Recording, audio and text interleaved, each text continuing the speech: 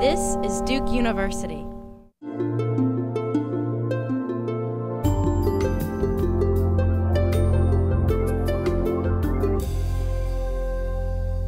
We originally started this award as a way of highlighting great books on human rights in English on Latin America.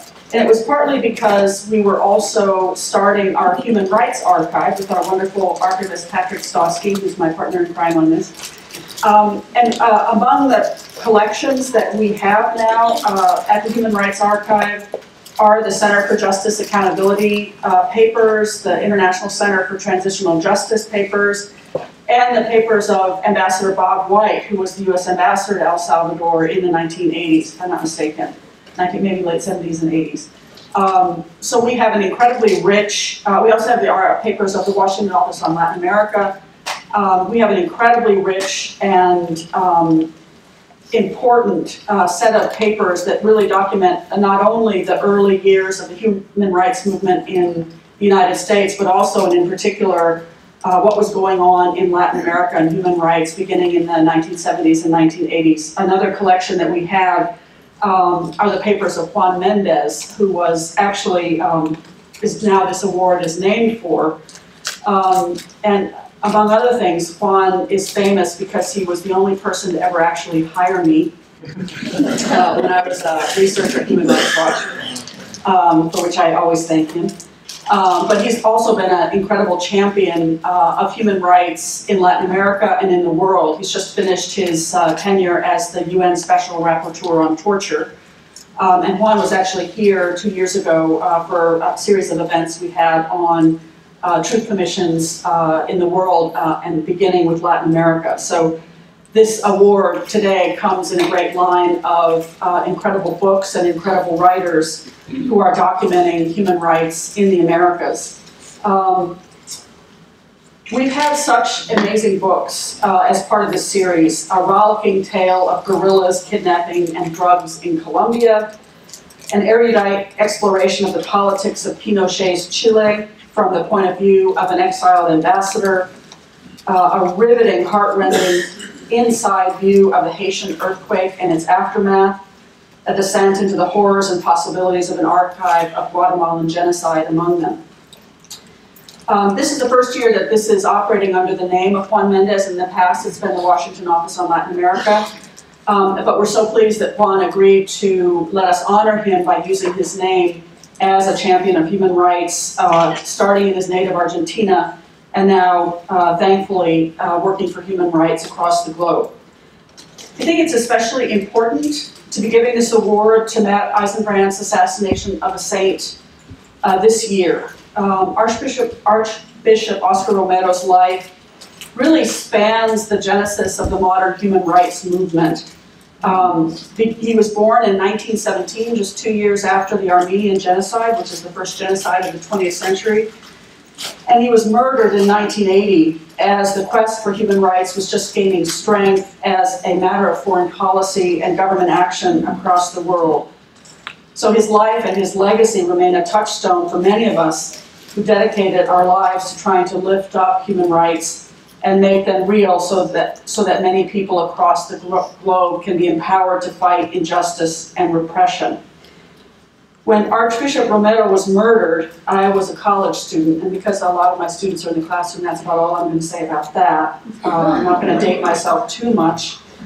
And I remember clearly the news as it came through our now antiquated news system. The savagery of El Salvador's right wing, emboldened and supported by the United States, was really one of the first inklings that I had as a young student about my own country's involvement in massive human rights abuses. Now, with Matt's book, we can see, to some extent, how far we've come, not far enough, mind you, but carried on the shoulders of tireless activists and citizens of El Salvador, just a little closer to justice for a brave and honorable man. That kind of justice would have been unthinkable in 1980, even 1990. But today, due to a creative and persistent use of the law, organizing, and people brave enough to step forward, the idea that we can bring killers to account is just a little bit closer. Amartya Sen, in his Elements of a Theory of Human Rights, insists that human rights implementation goes well beyond the law. The public must recognize and advocate for these rights, he says. That's what Matt and his colleagues have done in pressing for accountability in the murder of Archbishop Romero. Just a little bit on Matt. He's a US-trained lawyer who has spent his career in human rights and international justice. Matt is currently a special consultant to Camp Fiorante Matthews Mogerman LLP on the law firm's business and human rights cases, including currently 2 lawsuits against Canadian mining companies for alleged abuses connected to their overseas operations. Matt is also a special advisor to the Canadian Centre for International Justice, where he spent 9 years overseeing the organization's casework on behalf of survivors seeking justice for serious human rights violations. He previously served as the legal director for the Center for Justice and Accountability, a US-based group that holds human rights abusers accountable through legal cases, particularly under the Alien Tort Statute.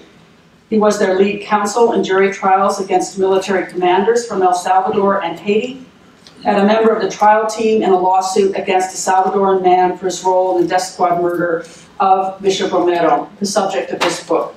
Please join me in welcoming Matt Eisenbrandt. I am deeply thankful for the Méndez Award, and it came as a real wonderful surprise for me. I want to profess my profound thanks to the sponsors of the award, the Duke Human Rights Center at the Franklin Humanities Institute, the Human Rights Archive here at the Rubenstein Library, and the Center for Latin American and Caribbean Studies, and also to the Forum for Scholars and Publics, who I think are co-hosting this event as well. And of course, my thanks to the judges who selected Assassination of a Saint for the award. Thank you, Holly. It's good to see that you're here, and thank you, Robin, and to the other judges that were mentioned. I appreciate that they saw the value in such a book. Over the 10 years that I worked on the manuscript, I wasn't always sure how the story was going to come out, but I always believed that it was an important story to tell.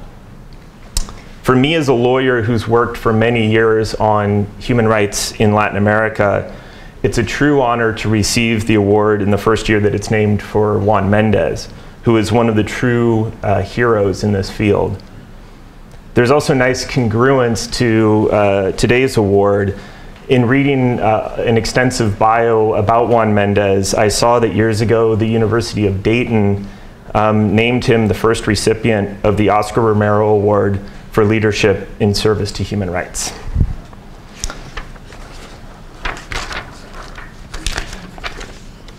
So what I wanted to do with the book, there were a few things. So when we first started the investigation of Óscar Romero's assassination, I assumed I would just go and order, 2 or 3 or 4 books written about Romero's assassination, and that would be my starting point.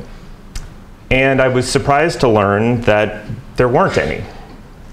There's a UN Truth Commission report that certainly goes into some details. There are a few pages in other books, but there was nothing really dedicated to Romero's assassination, and I was quite surprised by that. So as we got deeper into the investigation, I started wondering, well, maybe I should write it. And now about 15 years later, here it is.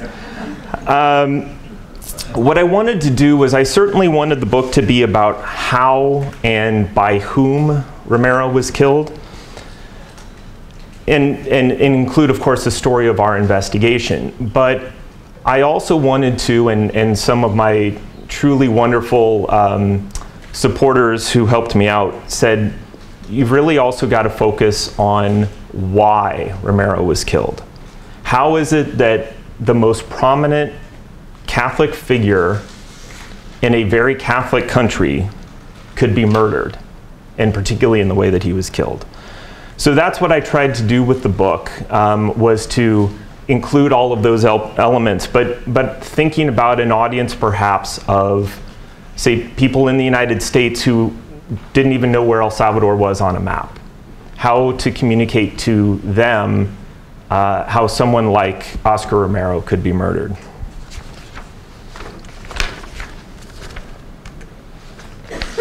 On March 24th, 1980, Romero was saying Mass at Divina Providencia, a small chapel at a cancer hospital where he lived. This was the view Romero had from the altar. The only difference is that those doors would have been open at the back. As Romero was finishing his homily, a red Volkswagen drove up this lane, turned around, and parked in front of the church, right about where that car is where the guys are playing soccer. This is the view that a man in the back seat of the car would have had as he held a rifle in his hands. Just inside the church, in one of the back pews closest to the door, was a news photographer. And then suddenly a shot rang out. The photographer captured the horrifying minutes that followed.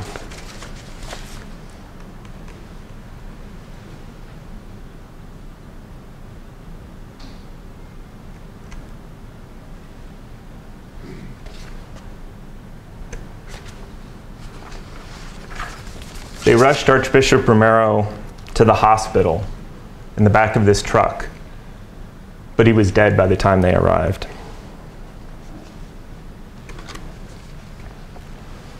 His murder, as you can see, made headlines all over the world.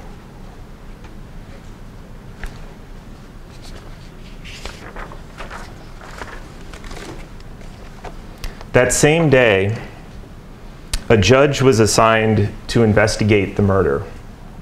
Back in those days in El Salvador, which has a slightly different legal system than we have here, it was a judge rather than government prosecutors that led the investigation. So this judge began his investigation that day, and 3 days later, men with machine guns tried to assassinate the judge in his own home. He managed to escape, but still to this day, no one has been put on trial in El Salvador for Romero's murder. So the question that I raised is, why did this happen?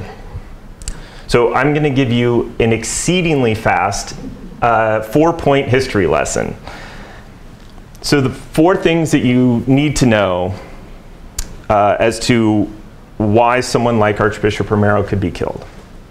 Number 1, in El Salvador at that time, still today and in the past, there was massive economic inequality. There was an extreme concentration of wealth and land in the hands of an oligarchy, and that's how they were referred to. And this oligarchy made their money at that time largely through coffee.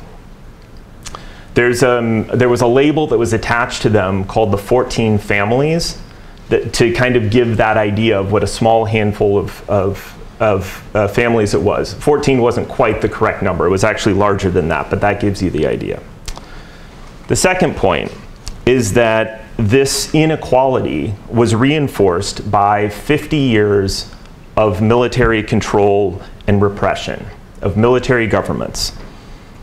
And the military was often supported, very importantly, by the US government, especially in the 1960s and going forward. I'm going to leave out the details just because we don't have enough time to get into that, but that's an important point to remember as well. The third thing is that despite the repression, during the 1960s and especially into the 1970s, there was actually an increase in calls for reform in El Salvador in virtually every sector of society. And there were progressively larger and larger protests. Many of those with economic and political power and military power labeled all of these protests with the blanket term of communism. And that, therefore, resulted in often violent repression of those protests. Now, there was an emerging armed insurgency in El Salvador with Marxist ideologies by the 1970s, but this was a very small group. And when we're talking about these calls for reform and the protests, these were overwhelmingly nonviolent.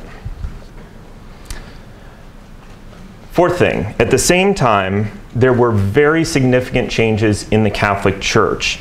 And remember that especially at this time, El Salvador and much of Central America was dominated by the Catholic Church. So these significant changes changed the dynamic where the church had traditionally been aligned with those conservative economic elites. This reorientation of the church was toward helping the poor. So the best known strain of this reorientation is liberation theology, which some of you will have heard of, where clergy believed that it was their duty to empower the poor, the campesinos in Latin America, such that they would question the economic realities that had condemned them to permanent poverty. In El Salvador, those ideas were also met by the economic and military elites under the label of communism, and that Catholics who espoused these ideas of helping the poor were therefore communists. And this was most pointedly typified by a flyer that circulated that said, "Be a patriot, kill a priest." This particular flyer is similarly along those lines. You can see that on the back on the left it says "traitorous priests" on the back of one, and there with the hammer and sickle on the other one it says "communists." And a rough translation of that is that God created them, but the devil made them walk together.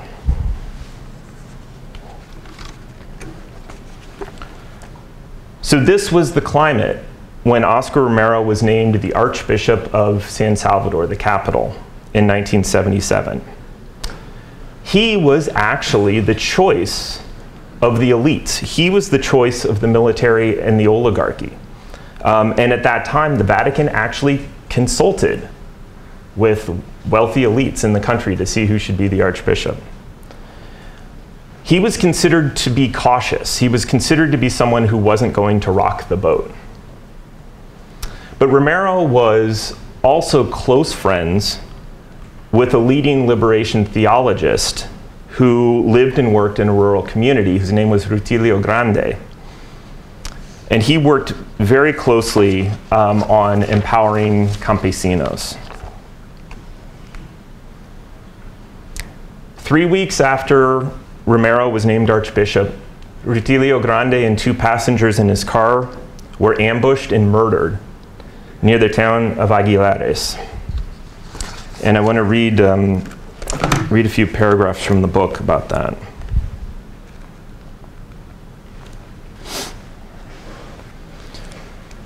Romero went to Aguilares that evening and saw the bodies of his friend and the other 2 victims laid out on tables, wrapped in white sheets.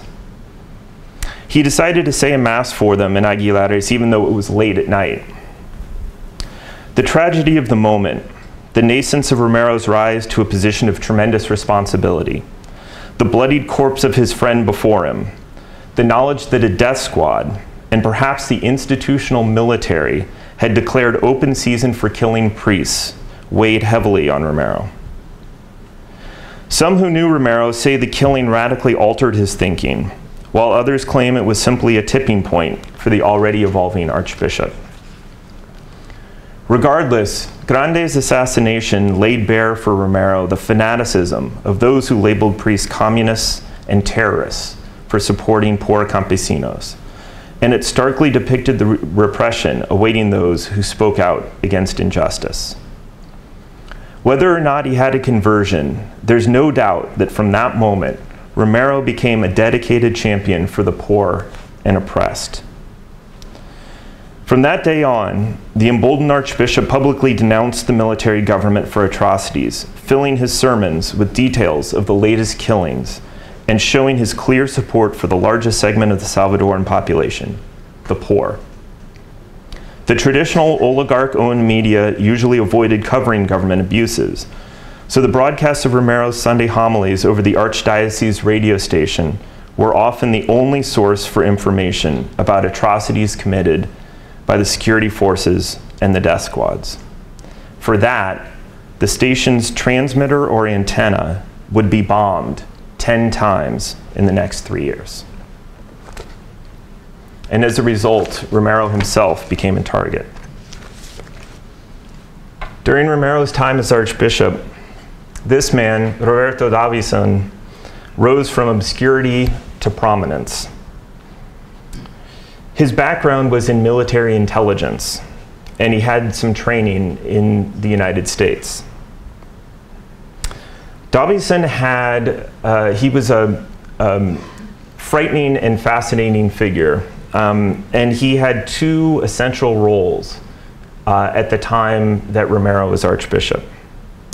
The first is that he ran a clandestine paramilitary group, a death squad, that killed people that he considered to be communists and enemies of El Salvador.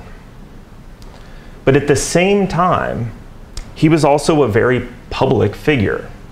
He was sort of the leading anti-communist crusader in El Salvador, along with a number of members of the oligarchy. And they would hold press conferences, and they would record TV spots. He was a very charismatic figure. And in these press conferences, they would denounce people as communists and traitors to El Salvador. And often, the people that they denounced would end up dead. And in 1980, he publicly denounced Archbishop Romero. Now, I won't get into all the details of this, but what's also important to know is that this crusade actually ended up turning into a political movement. And Davison and a number of the oligarchs began founding a political party and establishing relationships, particularly with Republicans in the United States. And this ended up forming what was known as the Arena Party, that later became a dominant party in Salvadoran politics. So now we get to how I became involved in investigating Romero's assassination. So as Robin mentioned, I previously worked at the Center for Justice and Accountability, now many years ago. CJA was established in 1998 and basically had a fairly simple mandate. It was to hold torturers and war criminals found in the United States accountable primarily in US courts. The Romero case, and I'll tell you more about that, but the Romero case was particularly important because at the time in El Salvador, there was an amnesty law, and it basically closed off the opportunity or the possibility, of any prosecutions in El Salvador for Romero's assassination or for any of the thousands of other human rights abuses that were committed during the 70s and 80s. CJA started on the Romero case because of two events that happened in 2001 related to this man, Alvaro Saravia. So the first was that in early 2001, a Salvadoran man who was actually working with CJA went into a law office in San Francisco. And in that law office, he saw Saravia sitting there. And he knew that Saravia had been linked to the Romero assassination. Then a few months later, the Miami Herald newspaper ran an article about torturers and war criminals living in the United States, and one of the stories they talked about was Saravia. And they said that he was connected to Romero's assassination, and then they added the important detail that he was living in Modesto, California, which was only a couple of hours away from our offices in San Francisco. Now the reason that Saravia was known to be linked to the assassination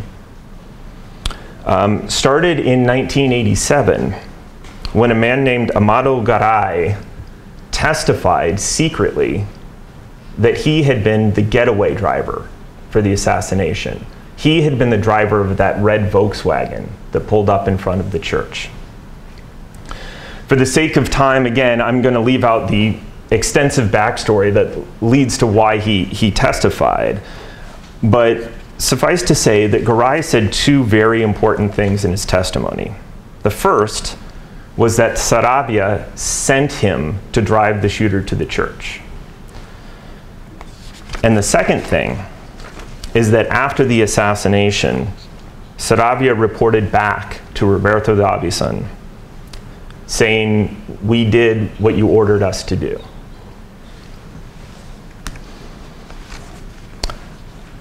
So when CJA found out that Sarabia might be in the United States, CJA launched an investigation.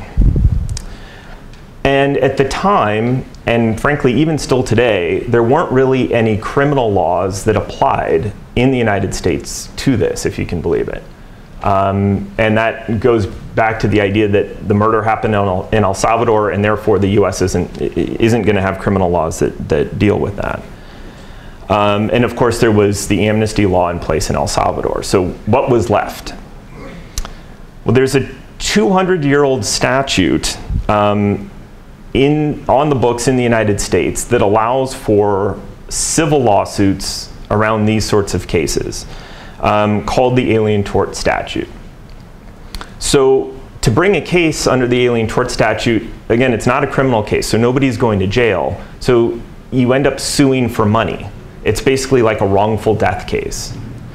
And while that seems pretty unsatisfying for such an important murder like this, it did become important for one reason. I'll read you a little bit more from the book here.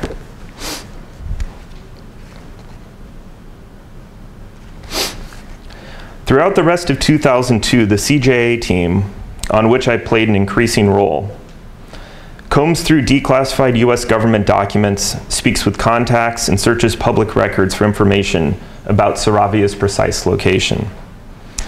While the suspects CJA usually pursues can be difficult to track, multiple sources have confirmed the Miami Herald's claim that Sarabia is living in Modesto. And the records repeatedly connect him and a woman to a house on Manor Oak Drive. A few businesses in Sarabia's name have been used at that address, as have unpaid creditors who sued him. Sarabia, it appears, has not used any fake names or tried to stay underground. He's living in plain sight. Even with our confidence about Sarabia's address, we want a visual confirmation that he's actually there. My CJA colleague, Almudena Bernabeu, and I take the direct initiative to look for Sarabia in Modesto. Originally a lawyer from Spain who spoke limited English, Almudena lived for a long time in Virginia before moving to San Francisco. There she connected with some of the city's top refugee advocates and worked at an immigration law firm, which included processing numerous applications for Salvadorans. Almudena proved to be highly intelligent and a talented advocate, skills that eventually helped her find work with CJA. The 2-hour drive east from San Francisco takes Almudena and me out of the city and up the steady incline of I-580, past the rolling hills and grazing cows at the farthest reaches of the Bay Area. We turn down Highway 99, the pipeline of the Central Valley, its lanes clogged by trucks brimming with oranges, tomatoes, and onions. Among the irrigated farms whose products fill those trucks is the dusty city of Modesto, a growing metropolis of 200,000. Modesto seems like a place where someone can lie low. We find Sarabia's neighborhood without trouble and park on a street perpendicular to Manor Oak Drive. Across a vacant lot, we have a clear view of his split-level house, its sloping roof covered with Spanish tiles in the typical California style. Painted cream with brown trim, the house looks like any other on the block. The small front yard has a giant shade tree and flowering bushes. A no solicitors sign hangs on the front door. Using binoculars inherited from my father, I get the license plate of a white Mercury Cougar sitting on the street. For over an hour we wait, observing nothing, until a garage door opens. As the door inches upward, we can see a crowded storage space and a late model Oldsmobile. 2 women walk out from the house. We note that they are Latina and that one is probably in her 50s, the other years younger. They spend only seconds in the garage before returning inside, but they leave the garage door open. It gives us hope that we'll see more. A bit later, an older woman from next door walks into the garage, looks in the refrigerator, and wanders into the house without knocking. Several hours pass before we give up.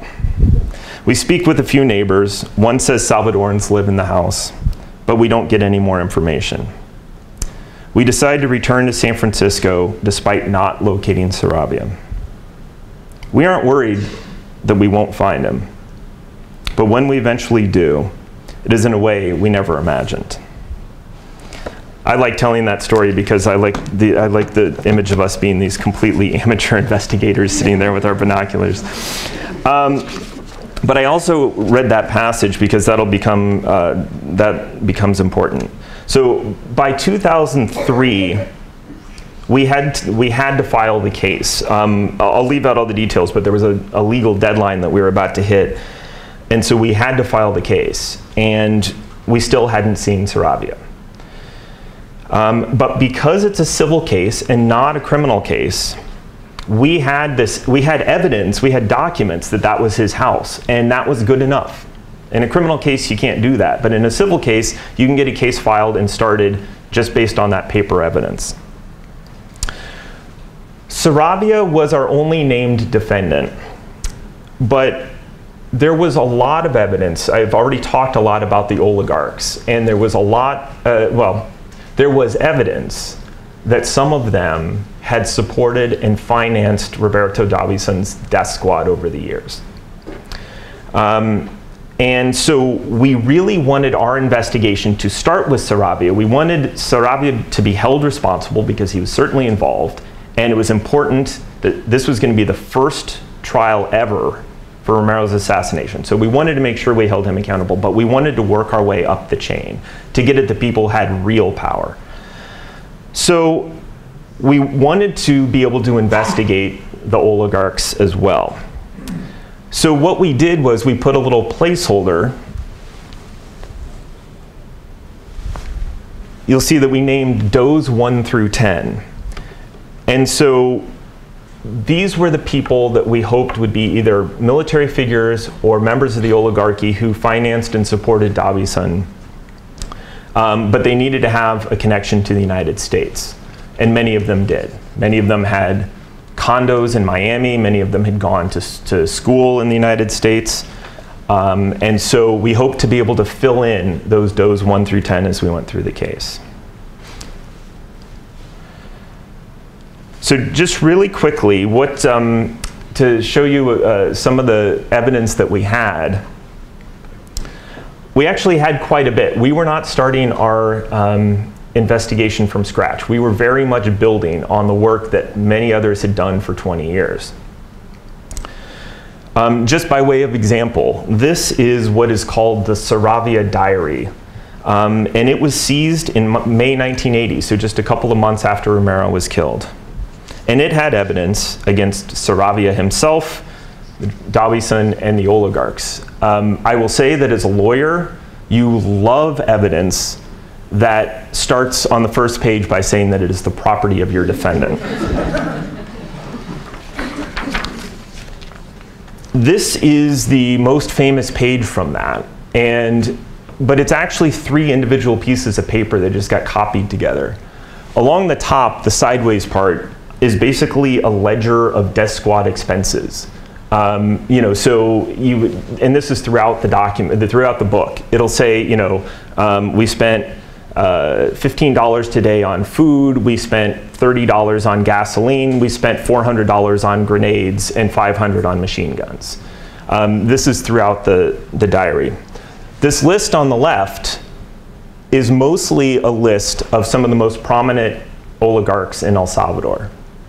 And on the right is what many people think is a description of Romero's assassination. It says, one starlight, which is a scope that you fix to the top of rifles.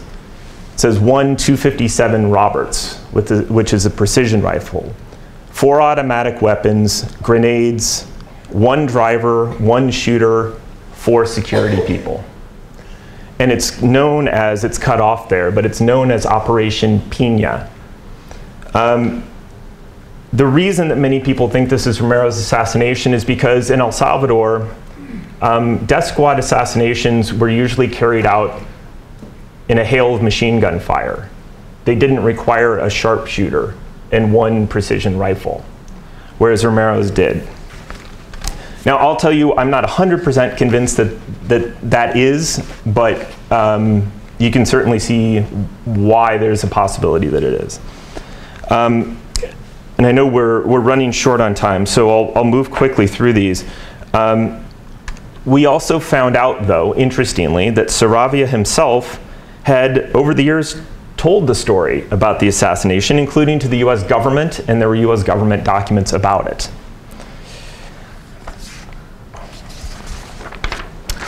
There are also US government documents about the financing of the death squads.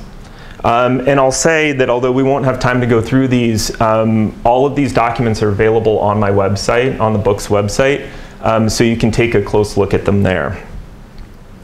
In the end, despite a pretty extensive investigation and speaking with witnesses and having documents, we did not end up bringing in any of the oligarchs into the case. We didn't bring any of the does 1 through 10 in. And it's not because we didn't have evidence, we did. But we felt like if we were going to bring somebody in, it had to be ironclad. They were going to hire the best lawyers that money could buy. It would have been a huge protracted fight, and we had to be certain. We also thought, okay, well, we'll finish the case against Saravia and then we'll come back to it, which of course we didn't really do. But that is a major reason that I wrote the book, because I wanted to talk about the evidence that we had that never came out at trial. So the court, the judge set the trial for August 2004. Saravia never showed up. And again, because it was a civil case, this was actually okay. He did what was called, he defaulted on the case, but it allowed the case to go forward because you can do that in a civil case. We had several key witnesses. We considered this to be a very important historic opportunity. It was the first time Romero's case was going to be in court.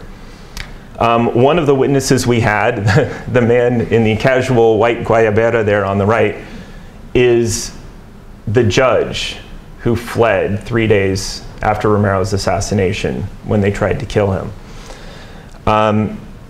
Also there, well, not there in person, but testified by video, was Ambassador Robert White, who Robin mentioned earlier was the US ambassador at the time, and was very important in those years in bringing these matters and assisting these sorts of cases in the United States. We also had a surprise witness. So to set this up, you'll remember that getaway driver, Amado Garay, who testified secretly in 1987. Well, my colleague Almudena went to his hometown. We knew he wasn't going to be there, but thought, okay, maybe we can get some information. She knew that Garay's stepdaughter had married a doctor who was living there. And it turned out that that doctor was a strong supporter of the Arena Party, which had been founded by Roberto Davison. But she went anyway. With presidential elections only 2 months away, the doctor's home reflects his new political orientation as posters of Arena's candidate decorate the walls. His daughters come in wearing red, white, and blue Arena wristbands, and he serves his guest drinks as the youngest girl sings a campaign tune glorifying Davison's party. The visitors try to hide their discomfort. Despite the doctor's hospitality, the person they really want to see is his wife, Garay's stepdaughter. She's at the market, he says, but she'll be home soon. In El Salvador, they know soon has no fixed meaning. So Almudena tries to kill time by engaging the doctor about his transformed political views. He praises the virtues of Arena as the clock continues to tick and Almudena grows anxious. Unable to wait, she decides to tell the doctor why they are there. She moves to the edge of the couch, leans forward, and begins describing CJ's work, the same stump speech we've delivered countless times.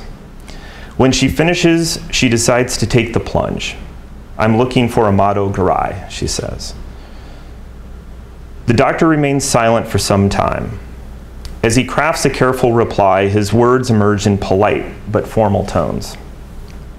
Using Garay's nickname, Mario, he details the difficulties his wife has endured over the years. Life is not easy, he says, with a notorious stepfather like Garay. Measured though he is, the doctor lets slip that Garay is not in Central America. As he continues to talk, he implies that Garay is in the United States. Almudena, listening intently, sees this as a useful confirmation, but not a big surprise, until the doctor, in his cryptic monologue, hints that Garay is under the care of the US government. It dawns on Almudena that Garay is in the Witness Protection Program. I'll leave it to you to read the details of that in the book. But needless to say, we managed to find him and convince him to testify at the trial. In the end, the judge found in our favor, but that was more difficult than you would imagine given that the defendant wasn't present. It was tense, but in the end, the judge ruled that Roberto Davison was the mastermind of the assassination, that Saravia was legally responsible for the killing, and the judge entered a $10 million verdict. So to finish up, you may want to know what happened to Saravia. We now know that he left the United States around the time of the filing of our case. And the final chapter of the book has his really fascinating story post-trial, where you can find out everything that happened to him. I would actually tell you more, but I just don't have time. And there have been two big developments for Archbishop Romero. After 35 years, the Vatican declared him a martyr of the faith, of the Catholic faith, and he is going to be made a saint in the Catholic Church very soon. That announcement, some of you will have heard, came just a week ago. And he'll be made a saint either later this year or early next year. And also, in late 2016, the top court in El Salvador struck down the amnesty law there. Some cases have now been reopened in the courts, including Romero's case. So basically, the case against Alvaro Saravia in El Salvador has been reopened. But to this point, nothing has really happened. A few of those cases are moving their way through the courts, but Romero's so far is not. It requires the government prosecutors to move it forward, and so far there has not been the political will to do that. So we will have to see where that goes, and certainly I hope that there will be some sort of political will to start moving that forward. I don't hold my breath at all, but there are still people in El Salvador who were involved in the assassination and should be going to prison. So we'll have to see where that goes. I've talked on a bit long, but I'm going to stop there and see if we have some time for questions. Thank you. Yes? I spent time in El Salvador with Sisters and Witness for Peace and that sort of thing in the late 80s, early 90s as I was entering graduate school, and started researching this case and thought about doing a dissertation on it, and then got absolutely frightened. And decided it was way too risky for me to do it. So congratulations on doing it. I concur 100%, and particularly for someone to do that essentially on their own would be incredibly dangerous. You know, what I always say is the people who are in the most danger and still are in the most danger are all of our colleagues in El Salvador. And I talk a lot about the US side of this, but of course we were relying on our amazing colleagues in El Salvador, some of whom I still don't talk about for their own safety. And they're the ones who face the gravest danger. And of course, you know, people have died over the years. Many people have died trying to support Romero's legacy. On top of that, we also had a big team in the US working with people in El Salvador, which is really how you have to do it. And we actually made a decision. I've investigated cases in countries all over the world, and most of the time, you keep a very low profile. On Romero, we actually made the decision, and we had a big internal debate about it, but we made the decision to be public about it. So on our first trip to El Salvador, we spent 3 days trying to be a little more incognito and met with some people. But on the last day, we actually held a press conference and announced to everybody that we were doing that. And we thought, because we thought it was going to be very difficult for witnesses to come forward, so we hoped that that might give people some courage and that the word would get out. And we also made the calculation that we're safer, being known about this than not. What's the calculation about being safer? Was it that you thought that having the United States, your American citizenship, having the United States, that would be a bar against somebody like D'Aubuisson doing something? I mean, what was the sort of, I just want you to talk a little bit more about what the calculation was. Being from the United States, we thought if we were telling people we're US lawyers who are investigating Romero, it would be less likely that anybody would try and do anything to us. That certainly is not an ironclad way of doing it, and certainly during the war, plenty of non-Salvadorans were killed. But we certainly thought that by 2003, that was a better way to do it, such that people would think twice before trying to do anything against us. It's hard to know. I don't know if the US government at that time would have raised a stink if something had happened to us or not. I'm not sure, but we still thought that it was the better way to do it. Now, that being said, we did still have secret meetings with people in El Salvador, and we had to do that because people certainly weren't going to come out and speak publicly. But we thought, okay, if our presence there is known, then we just have to find ways to have those meetings kind of in hidden locations. And that was the calculation. We didn't think either way was perfect, but we just decided that was the way to go. Yes? What was the calculation there about kind of trial strategy and how you proceeded to kind of keep yourself safe yet push on our own policies? So paradoxes abound when you're working in the United States on El Salvador. So a couple of things. One is that I worked on 3 El Salvador cases, 2 primarily, both with major US connections, and in part because the defendants were actually living in the United States. And at least in one, the second one, which maybe I'll talk about if there's time, we were going to have a jury trial in Memphis, Tennessee.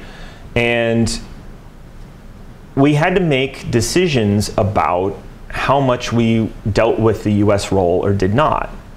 In that case, and I'll come back to Romero, in that case, we made a decision, again, after a lot of internal discussion about it, to de-emphasize the US role in the Civil War because there was a risk that in Memphis that a jury might have seen our defendant who was connected to the US government as a hero for being connected to the US government, whereas from our, oops, sorry, no, I've hit both microphones. Whereas, from our perspective, his cooperation with the US government was a very negative thing and had lots of negative consequences. But again, those are the balances you have to have when you're trying a case in the United States. With Romero, it's incredibly complex. So we had Ambassador Robert White as one of our witnesses, and so he supported the case. He was very important to the case. So there's a U.S. government official who's sort of clearly on our side. But he was serving Jimmy Carter's presidency, and although people remember Carter fairly fondly in certain circles, Archbishop Romero in February 1980 denounced Jimmy Carter. Robert White was then fired by Ronald Reagan almost as soon as Reagan got into office. But the Reagan administration, as many awful things as they did in El Salvador, also did support investigations, including the investigation of Romero. So the getaway driver in 1987 who testified, that came in part through a unit that was supported by the Reagan administration, right? So these things are incredibly complicated. And I'm certainly not going to be up here as an apologist for Reagan, but on this particular piece, there is a lot of complexity. And so what we had to do, I think, was just navigate those things as best we could and focus on what was the evidence that we needed to hold Saravia responsible and then hopefully get at those other defendants. Be what it may, and we'll deal with it. I note in the book that our judge was an ex-Marine who was appointed by Reagan, right? And so the question is, what is that, and he was known to be fairly conservative and whatever, but he always embraced our case. Like I said, we weren't sure we were going to win it, but he was always very fair to us and gave us leeway. So that's a long answer, but I give it to try and show the complexities of all of it. I think there was another question next. Yes. Mi nombre es Fidel Campos. Conocí a Monseñor Romero y que con él soy víctima también de la represión de aquellos años. I'm Fidel Campos. I'm from El Salvador. I worked with Monseñor Romero, and I was also a victim of the repression in those years. Quisiera escuchar su opinión acerca de cómo valora usted actualmente el sistema judicial salvadoreño. ¿Tiene perspectivas de avanzar hoy que este proceso, hoy que se ha reabierto?